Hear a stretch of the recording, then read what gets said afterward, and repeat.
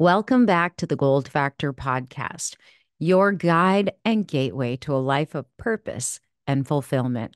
I'm your host, Bernadette Gold, transformation and high performance coach, here to lead you through another chapter of my audiobook, The Crooked Path to a Charmed Life, a clairvoyant medium's journey to embracing her spiritual gifts. Now, remember, each episode of season 1 is a new chapter in the book as we traverse the realms of the seen and the unseen. So let's dive in and continue our adventure together. It's time to think bigger, feel deeply, and act boldly. Chapter 24, Miracle in the Desert. In 2015, after 8 years of ignoring a growing mass in my intestines, I was faced with the biggest cancer challenge of my life. A tumor the size of a softball that started as endometriosis tissue breached my abdominal wall, turning to colon cancer. Surgery wasn't an option, and I wasn't willing to risk chemotherapy or radiation treatment, certain I wouldn't survive it. My health was beginning to fail on many levels. My family practitioner was agreeable to holistic treatments, making it easier to cope with the challenges of avoiding doctors.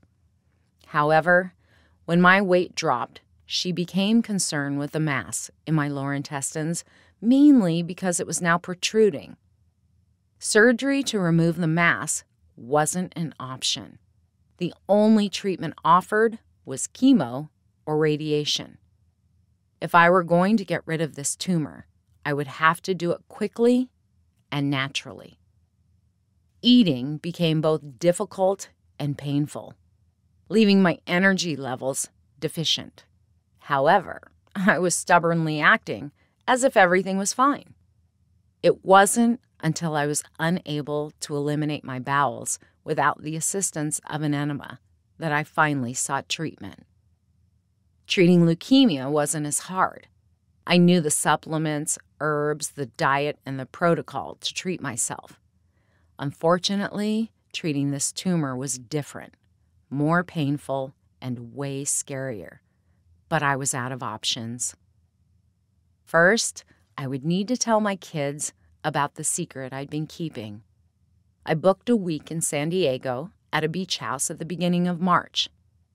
Then, I arranged to have Grant, his girlfriend, his sister, and my best friend meet us for an epic party weekend.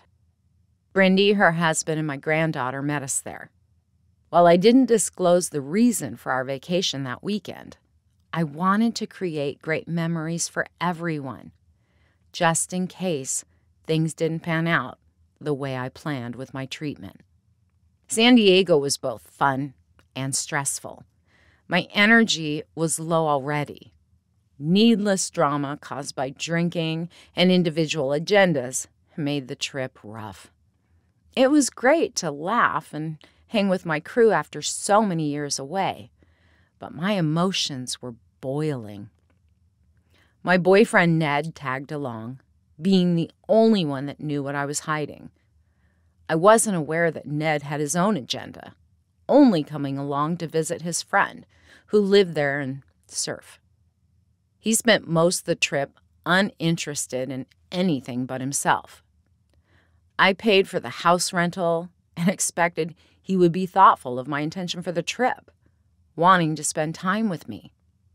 Before leaving for vacation, unhappy with the room he was renting, Ned manipulated to move into my house, and things began to change after that.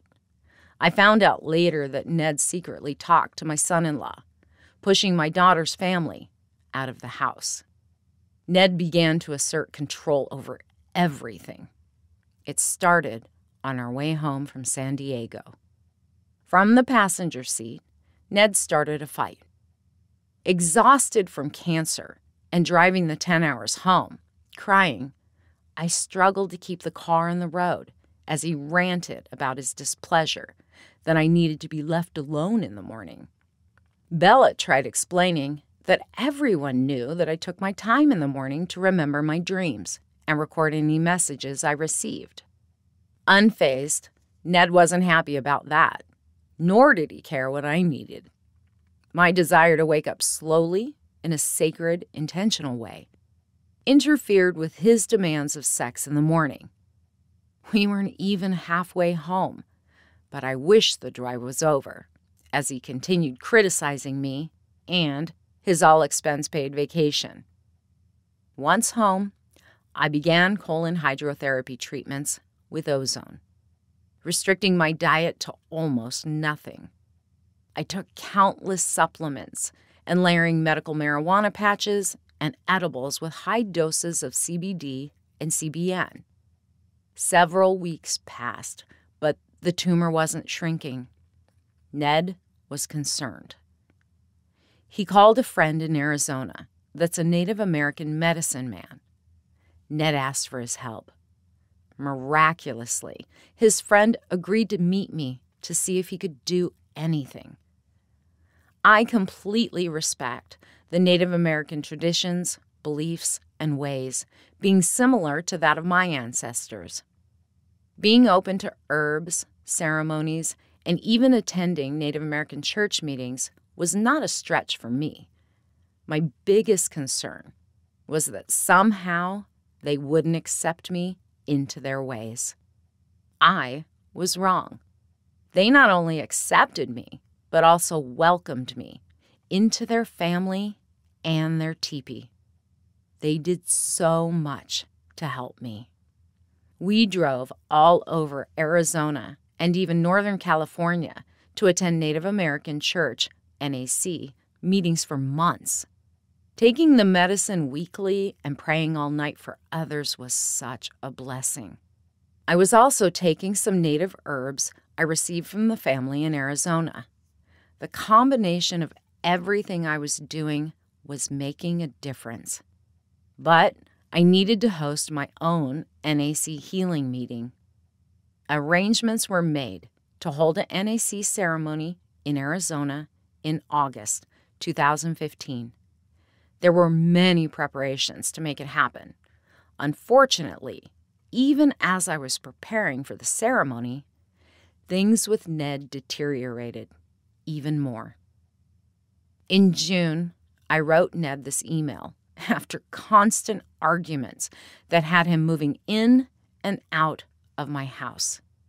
I have written a short list of the complaints and things you have regarding my life, my home, and what you have attempted to change or want me to change. Number 1, how I handle my business. 2, how I handle my family relationships. 3, how I handle my clients. 4, how the chickens are taken care of. 5, having the chickens. 6, having the dogs. 7, having moto. 8, how the yard is taken care of. 9, how the kitchen is handled. 10, how we eat, what we eat. 11, how the garden is watered. 12, what is planted in the garden. 13, having the garden. 14, how and what I think. 15, how and what I feel. 16, not humble enough. 17, don't exercise enough. 18, don't have enough sex. 19, work too hard. 20, don't rest enough. 21, my resistance. 22, the way I listen. 23, the way I talk. 24, how I communicate. 25, how I take care of things. 26, my independence. 27, my codependence. 28, the electric fence is wrong. 29, taking the lawnmower key out is wrong. 30, I'm not self-responsible. 31, ego. 32, I apologize like a child. 33, don't wake up the way you like. 34, grumble. 35, my emotions and emotional energy is too intense for you. 36, my abandonment issues, fears, past hurt that has caused me to be cautious or guarded. 37, vulnerability. I need to be free to be me, not to be constantly criticized, monitored, and controlled. I don't think you hear that. In order for me to heal the rest of this, I'm getting messages clearly that says I need to re-empower myself and feel good about my life, my body, me, period. That you can't see how destructive these things have been to our relationship or me is worrisome. I, too, want to move forward, but we can't move forward until we resolve the past and change what is happening and has happened and continues to happen. The list is all over the place because you've literally found fault all over the place with me and my life. It has to stop. You talk about the power of words, and these are words you've spoken. What power do you think they have? Of course, it's all me again. My trust issues? Oh my God, you betrayed my trust. And of course, that's my fault too. Until you can see these as patterns in your life, it won't and can't change. I want to be well. I want to get this cancer done, out, over.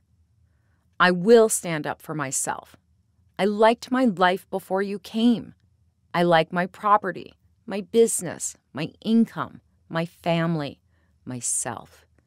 I have never stopped working on myself since I was an adult. I am putting up boundaries, limits of how I'm treated. I know you love me, but your issues have affected how that love is expressed. And until you see that, we can't move forward together. As long as you constantly say it's me, my issues, that create your criticism or control, there is nothing that can be done.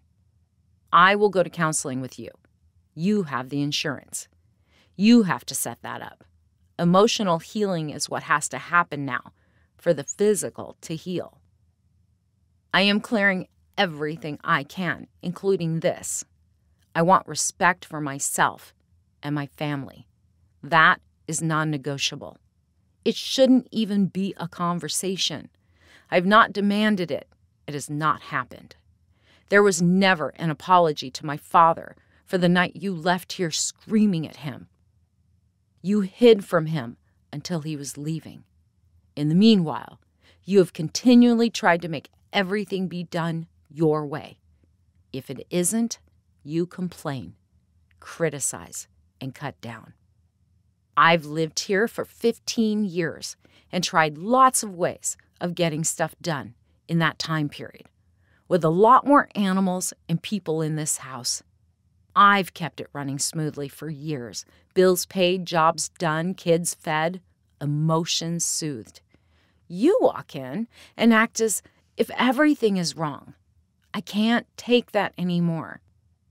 I did not, I repeat, walk into your life and try to change you, distrust you, question you.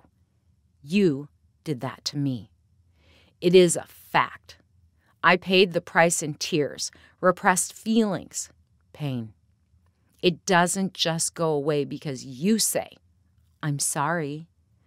As you said, that's a child's apology. You have to earn that trust back once you betray it, not just sweep it under the rug. It's been 3 weeks. Drop discussion. No more. I'm just supposed to get over it all.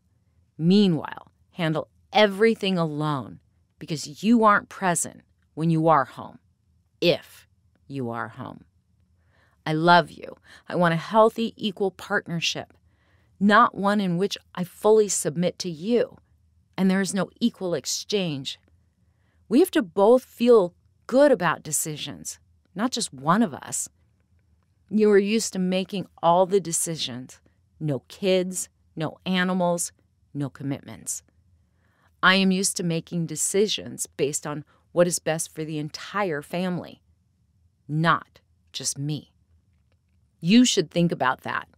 I may not have had a committed partner for the last 23 years, but I have been committed to caring for others for that long, if not longer, and held that commitment. I have lived with others the entire time I've been on this property too. Husband, children, animals, friend, father, and boyfriend. I've juggled it all and kept it going, managing to create what I wanted in my life. I am not making blanket always statements, but these are things that can't keep happening. Actions have to be taken to repair past damage. You can't just pretend it didn't happen. I've suggested we schedule dialogues with Imago. That hasn't happened either. You agreed to it, saying we need to work through the stuff, but then complained to me yesterday. You've spent so much time on this relationship. Well, so have I, and I don't complain to you about the energy it takes. If you want to let it all go, that is fine. If you want to work on it and improve it, then we need a solid plan and commitment to get that work done. It does take time, energy, and consistent effort. You stated you needed a lot of alone time yesterday. My immediate feeling and reaction were fine. Take it. Be alone. I confess, that was a reaction and defense. But at the same time, what else am I supposed to feel? You have lived most of your life outside of committed relationships, not in them. You need a lot of alone time, and perhaps you are happier alone. I wish I could say the email improved things. It didn't. I received a scathing email in return, but Ned wouldn't leave. He just got better at manipulating me.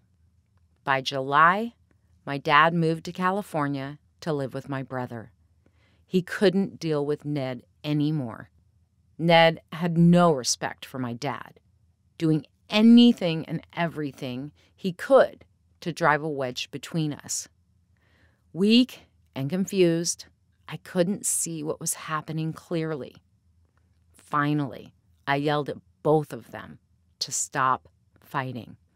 In the end, Dad left, unable to stay, knowing Ned wasn't going to take care of things around the property.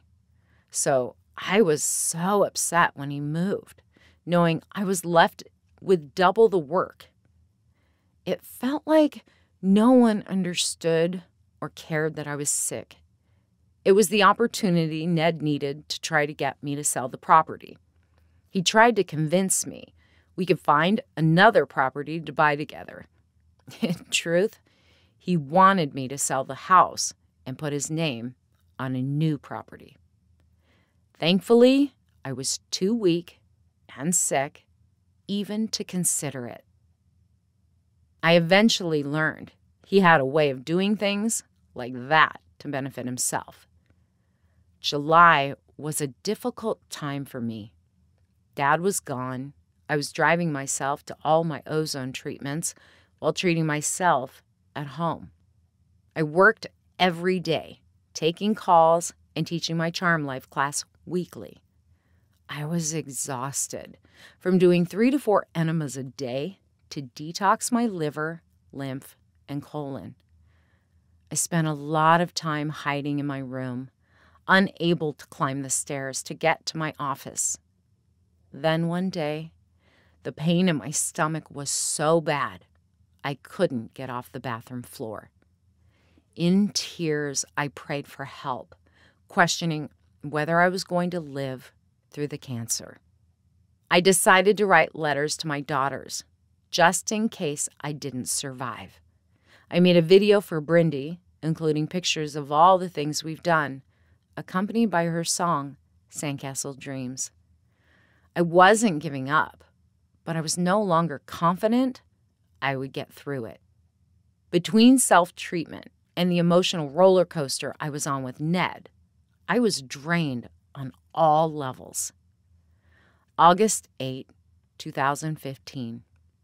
After 4 days of cooking, we arrived in Arizona, ready for my NAC meeting, grateful my cousin Bernie and my daughter Bella attended.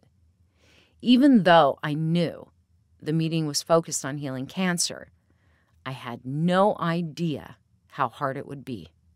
I can't divulge details of the ceremony, but I will share some of my experiences that night. Sometime after midnight, one of the elders said something that completely shifted my consciousness. Whether a vision or dimensional shift, I suddenly found myself under the fire, the coals. I couldn't breathe. I believed I was dead. I remember telling Ned my heart wasn't beating and that I wasn't breathing. He didn't understand why I was saying that since my eyes were open, and to him, I looked fine. I was watching my funeral, watching as my casket lowered into the ground, thinking it was happening in real life, yet it was only a vision. I wanted to leave, asking him if we could go home. Then he disappeared. The funeral disappeared, and I was in the center of the earth, connected to the roots of the medicine. The roots lit up, as did my body. As soon as my body began to glow, I knew I was going to live. Suddenly, my consciousness returned to the teepee as the meeting continued for several more hours. Sitting there as the sun rose the following day, I was flooded with gratitude for every person in the teepee. I was grateful for every ancestor that aided in my healing. I thanked Creator and felt overwhelming peace, joy, appreciation. I thanked everyone for coming and for their prayers on a tough night as the meeting ended. I declared I was healed, knowing I was. When I felt my stomach, the lump was gone. Stumbling out of the teepee in the morning, I was grateful for a helping friend, Eric. He grabbed my arm and helped me walk around the teepee to complete the ceremony. Ned had gone ahead of me, unaware that I could barely walk. No one seemed to notice Ned's disregard except Eric, my cousin, and Bella. The blessing of the healing outweighed everything else.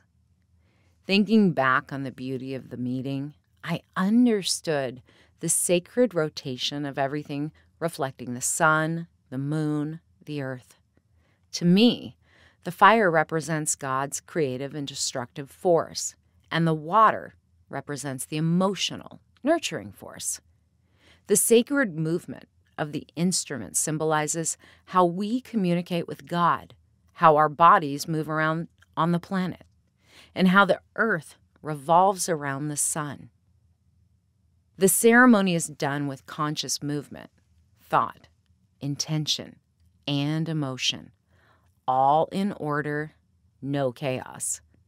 Within the teepee, all earthly problems are brought before the fire as an offering, a sacrifice, held by the community as you sit up all night in prayer and communion with God.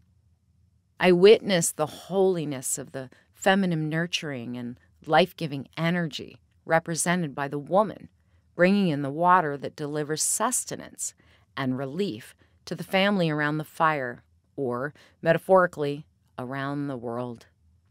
The fire purifies, the water soothes and sustains. The smoke carries the prayers to the throne of the Creator. I viewed the orientation of the teepee as the womb. As the sun rises, it gives birth into the physical, heralding the divine entrance of life and creation into this reality and dimension. During the midnight hours, anything blocking you from connecting to the Creator is purified. It's the most challenging part of the meeting. Feeling tired and worked over by the heat of the fire, as you become aware of every fear, ego, concern, or worry. You feel like quitting, just like life. The hardest part is when the fire is testing you. But when the 2 a.m. window is reached, things begin to lighten, burdens begin to lift, and gratitude replaces suffering. I will forever be grateful for the sacred fire and the beautiful Native American family that embraced me. There are no words to describe the wisdom of Indigenous ways. It is pure experience, connection, and honor for all beings. The ego must be laid down, and the heart opened in a humble way to receive the blessing from our loving Creator. Returning home, I had to continue ozone therapy and treatment for a couple more months. The mass was gone, but liver functions hadn't fully returned. After the meeting, I began to experience severe depression. Depression wasn't something I had dealt with in many years, but suddenly I was crying, losing my mind and feeling very confused. Ned was blaming me for anything and everything. Finally, Ned decided I needed help understanding the changes I had to make for him to be happy. So I agreed to see a counselor with him, one who specialized in cancer grief. Little did I know, this counselor would change my life and in many ways save it. Our first intake session with Dwayne was to provide context and history. I chose him because he had experience with narrative therapy, which Ned studied to get his degree in social work. Ned also interviewed Dwayne before confirming the appointment, explaining I was sick and how the sickness impacted our relationship. The session began with Ned telling Dwayne all the things about me causing the issues. First, he didn't want me spending so much time with my granddaughter and didn't like that I could not meet all his needs. Before ending the session, Dwayne asked Ned how my sickness factored into our relationship and my inability to meet his demands. Ned brushed over the question as if I had a cold. I couldn't believe what I heard, as silent tears fell down my cheeks. Dwayne asked me how I felt about it. Speaking quietly, I said, "I've been battling colon cancer. I don't understand what more I can do." Dwayne looked shocked, but remained quiet. Our session ended with the agreement to schedule another session. Thankfully, Ned and I took separate cars so he could go straight to work after the appointment. As I drove home, the floodgates opened, and I couldn't stop crying. Praying, I heard Spirit whisper, "Call Dwayne and speak to him privately." I dialed Dwayne's number and asked if he could counsel me over the phone in private sessions. I explained Ned couldn't know about it, but that I needed some help. He agreed to keep our sessions confidential and quickly scheduled a session. Journal entry 9/4/15. Feeling sad for 2 weeks. Counseling yesterday brought up a lot. I've been able to suppress my emotions for several months, but they want to come out. I think because I was so ill and full of pain, I didn't want to break. Realizing when Dwayne asked how the illness played into this and having it glossed over really shook me up. Truly, Ned has left several times, withdrawn his love, placing more and more demands on me throughout this ordeal. Now I know he'd instantly say, "I do not appreciate what he has done or how much he has taken on." The reality, though, is not much. Yeah, a family. But that is a given. If he didn't like it, he could have opted out. Dad is gone, and I've had to take on a ton because of it. How do I feel? Sad, grieving, alone. My dad left in the midst of my battle with cancer, on my word that Ned would help. He has done only what he wants. Sadly, he had no clue I was not expressing myself. He says I don't listen or care, but that is a projection. Not true. He's been given a lot and appreciates or acknowledges very little. Yes, all things that created the cancer are all things that want a voice. So I write. My appointment with Dwayne is Wednesday. Ned did the tit for tat when I told him I'd be seeing him alone. I figured I better tell him, because if he found out, he would be furious. Of course, he started saying he wanted to meet with Dwayne alone too, since I couldn't handle his emotions. So many weapons were used to hurt me. Why? It hurts that my sickness hurt me. It hurts that Brindy avoided me. It hurts that people are so selfish they can only see what they need and not what someone in need of support and love needs. I fought for God, for my family, and for him.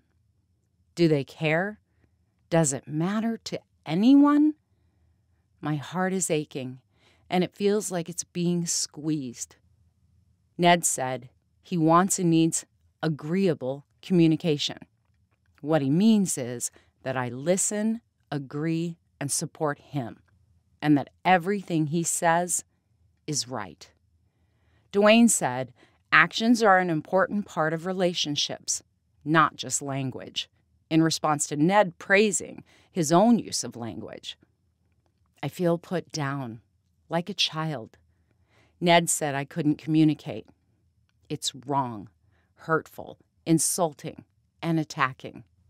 I've allowed his projections and attacks throughout my whole cancer battle, but they've grown. They have started gaining momentum. He is always right, must always be right, even when he's wrong. I'm tired. I'm sad. I release all this pain tied to the unfairness of it all. And I'm tired of Ned adding to the weight of it, rather than being loving and supportive. He thinks and says he knows what's best for everyone, but especially me. He's full of shit.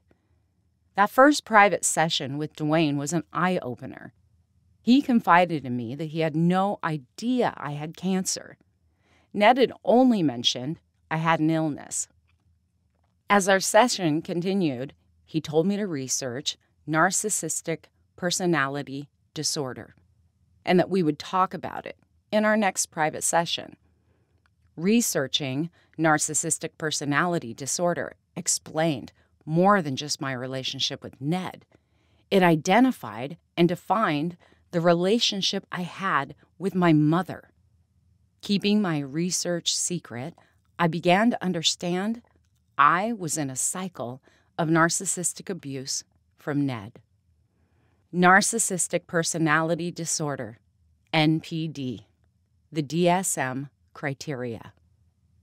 Narcissistic personality disorder, NPD, is listed in the American Psychiatric Association's Diagnostic and Statistical Manual, DSM, as an Axis 2, Cluster B, dramatic, emotional, or erratic disorder.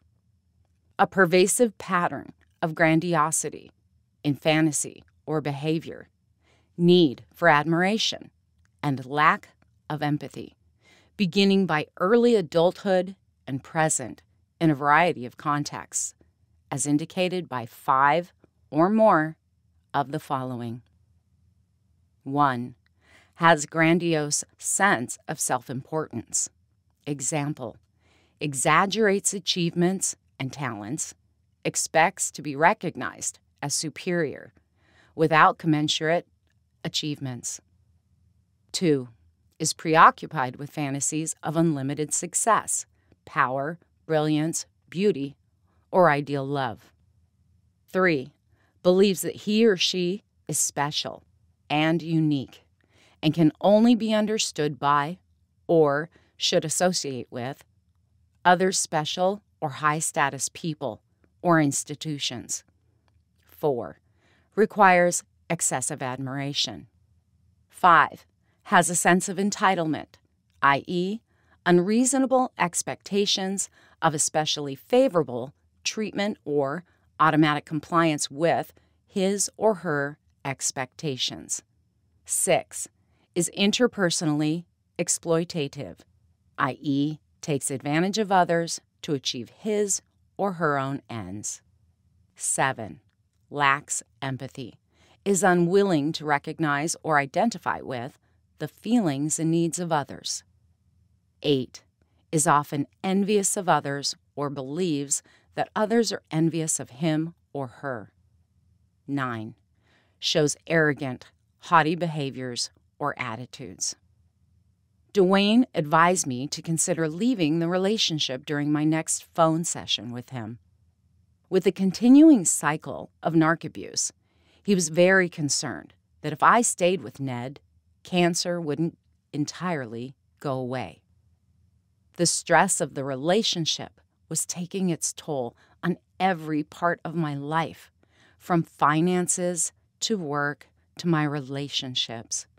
Bella and Brindy couldn't stand him, watching helplessly as my physical and mental health deteriorated. I took Dwayne's advice seriously and began to pay close attention to what was happening. With his constant demands, criticisms, and growing resentment, I had the perfect opportunity to end things. Using what I had learned about narcs, I sent him an email telling him I couldn't change due to all I had on my plate.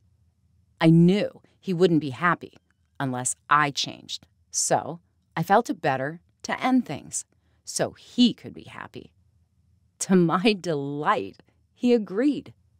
Ned's response was something to the effect that we were on the same page. He announced he'd be moving, but wouldn't pay rent for the time he remained. I refused to let him stay any longer, especially rent-free. Within 2 weeks of the breakup, Dad moved back from California. By the end of the year, I was cancer-free and healed on many deep levels. In addition, I healed deep wounds from my mother issues that created so much pent-up anger. It wasn't easy, but I learned a lot. Many miracles, helpers, and healers, including the very special Native American family, came to aid me in fighting for my life.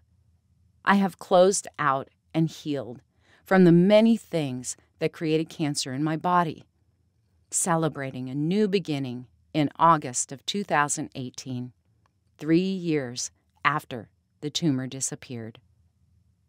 It was a monumental battle for me that includes things I have vowed not to write about, to uphold the sacredness of the healing. I genuinely believe there are natural cures available to heal disease.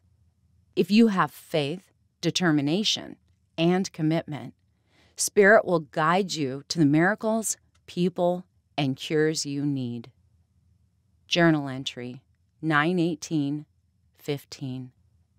I just watched the movie The Fault in Our Stars.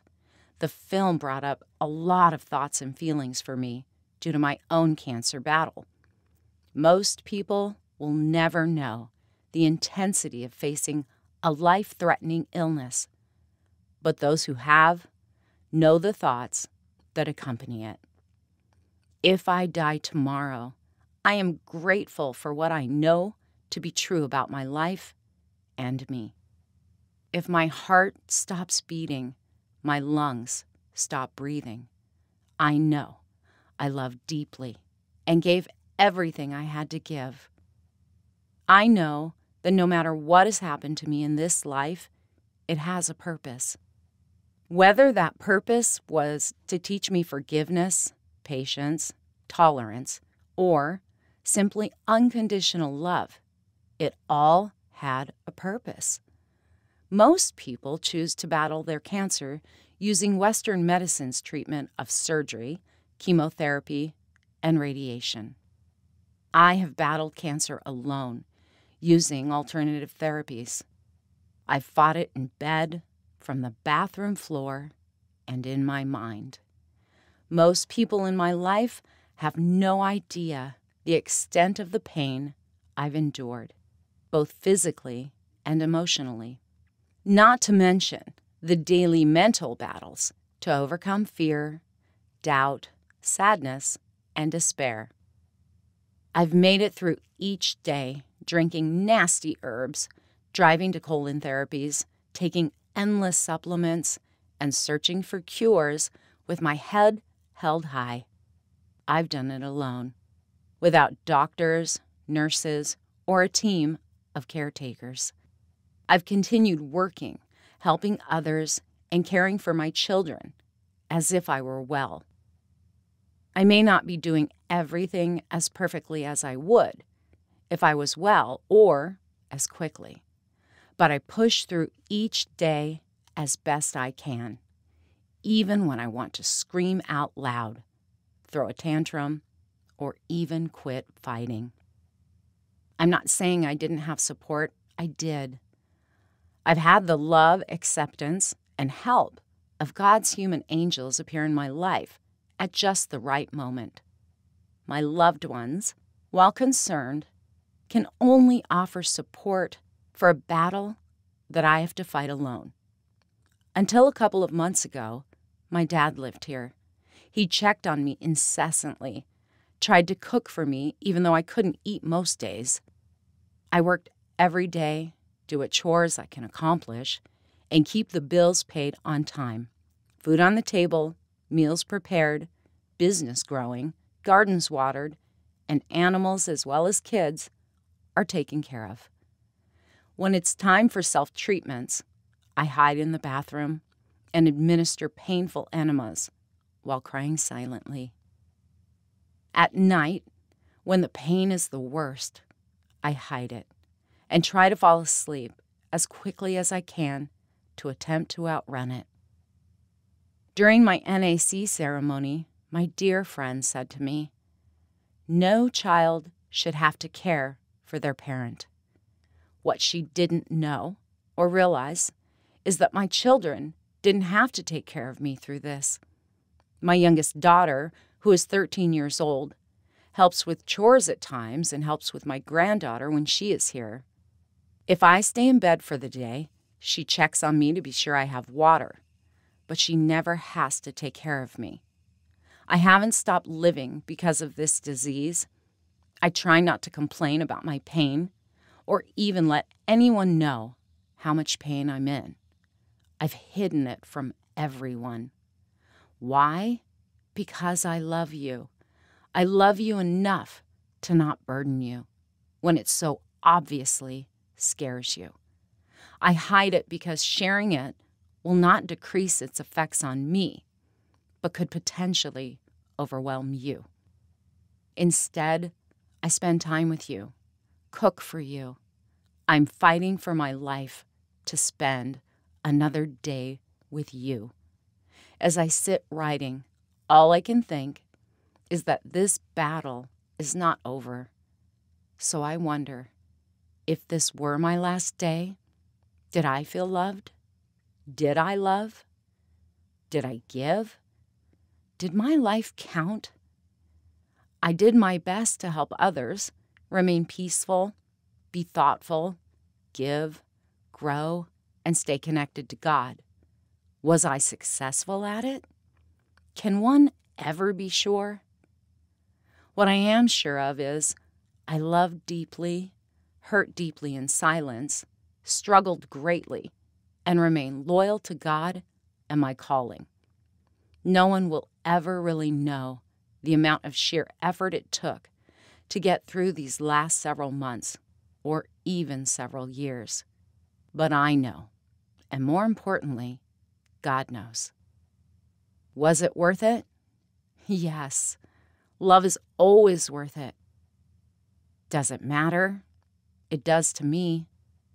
I know that I have done what I can to recognize beauty, love, and to spread it, even when I feel like crap. I know that I got up every single day in gratitude and hopefulness for another loving day, the gift of life. So if tomorrow doesn't come for me, I did my best with what I had.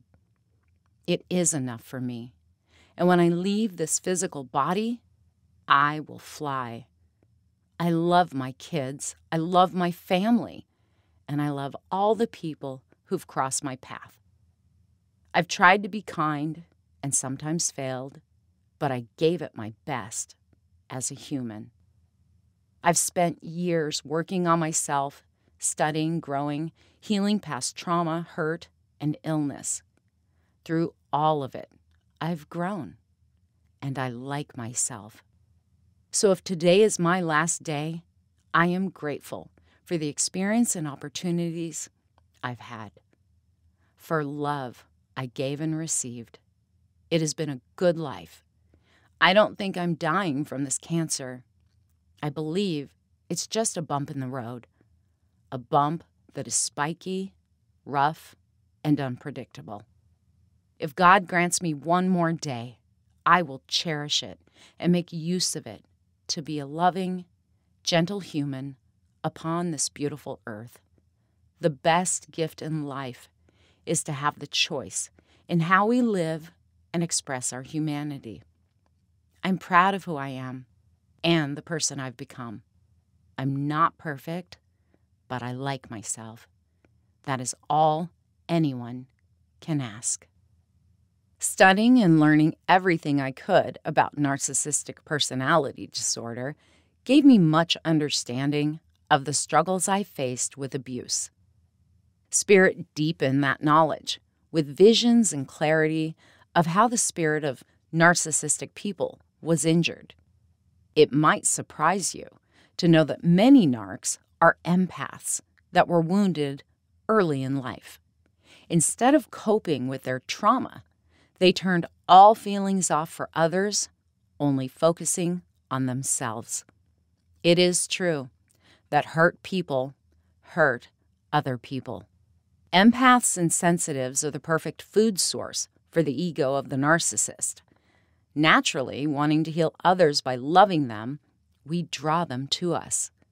They seek the qualities they lack, searching for the emotional feed we provide. For many years, I was hurt by the projections and callousness of narcs, without understanding the dynamic. After years of clearing my old programs, fears, and self-doubt, light flooded my entire being when I finally had a name for it. I am forever grateful for that counselor who quickly identified the narc in my life and encouraged me to leave. There were too many times in relationships I felt like there was something wrong with me to evoke such cruel treatment. It's crazy when someone takes credit for things you did right and projects their own bad behavior onto you. Reality becomes fuzzy, and you are afraid to speak or act. Unsure of what truth is, you question everything.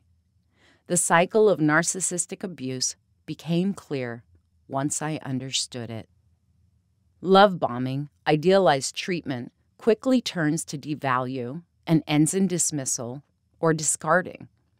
In the beginning, the narc builds you up, telling you all the things you ever wanted to hear. You believe that you are finally being seen, heard, and understood. Without warning, the narc begins to criticize and complain, exposing any fault or fear you have. If that weren't enough, the narc then dismisses you, turning cold, giving you the silent treatment. You try hard to please, craving for the original love and attention.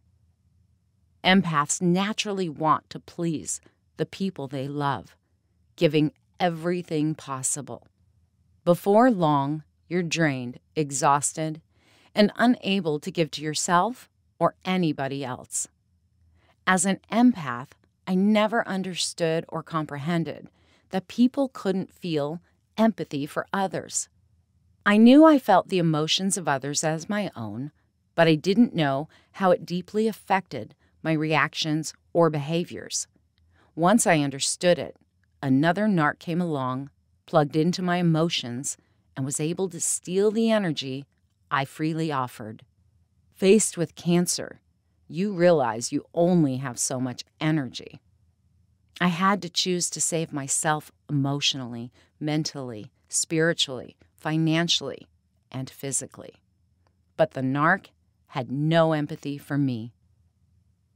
At the same time I was going through the cycle with him, my mother began to use my struggle as a personal attention plea. With so little energy, I had limited conversations with her. Most of what she knew came from her reading my blog or Facebook posts. I received an email from her after seeing a post she wrote on Facebook. The email was accusatory, making her the victim. She used my struggle with cancer to get attention from others. I cut all contact after reading. "Go gentle into the night, my daughter. Peace and love are with you. God's grace be upon you." My instant reaction was, I'm not going to die. Who the hell writes something like that to their own child fighting colon cancer? I chose to end all contact, accepting that she is who she is. During my healing ceremony, I battled the hurt, anger, and resentments that I carried in my body from the relationship with my mother. I had to release it all and let it go. I had to accept that she was one of my greatest teachers in life. It was her choices and actions that led me always to put love first. From a very young age, I thought of her anytime I had a big decision that potentially benefited me, but could be hurtful to others. I would ask myself, what would she do? And then I'd do the opposite. Before we are born, we choose the family, circumstances, and life that will cause the most significant opportunity for soul growth. There was no mistake in the life I've led or the family I was born into. Each person has offered me an opportunity to learn. Some lessons took much longer, but rising above the actions of others and no longer personalizing it allowed me to discover the truth of who I am at a higher level. We are individual expressions of God, infinite intelligence. Sometimes we wear distressing masks on our journey to remembering who we are. Yet, beneath the mask, God resides. As we muddle around this planet, trying to become a better version of ourselves, we all find our way, eventually. Some find their way early in life, others at the last breath. I'm still learning, growing, and remembering who I truly am. I am grateful for the lessons, even the pain and discomfort of disease. If I hadn't been through so much in my life, I wouldn't have the knowledge, wisdom, or skills to help others. Life is a confusing journey. It's filled with ups and downs, just like an amusement park. We would be bored if it weren't for the roller coasters. Thanks for joining me on this episode of the Gold Factor podcast. Want some free resources? Well, join my Facebook community, a group of heart-centered, ambitious individuals just like you. Just go and visit the link in the description, or you can go to facebook.com/groups, The Gold Factor. And remember, if you're enjoying the book so far, follow the podcast. Leave a review. I'd really appreciate it as we're launching and growing the podcast. And share it on social media. All right, I'll see you in the next episode. Have a great day. Be blessed and be a blessing.